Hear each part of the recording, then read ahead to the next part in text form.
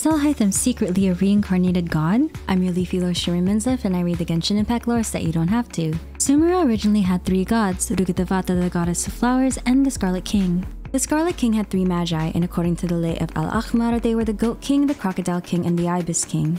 The Ibis King was known as the Scribe of Scribes, and in ancient Egyptian mythology, the Ibis was said to repair the eye. Alhaitham's name may have come from Ibn Alhaitham, the father of modern optics from the Islamic Golden Age. The Ibis King restores the eye and father of modern optics?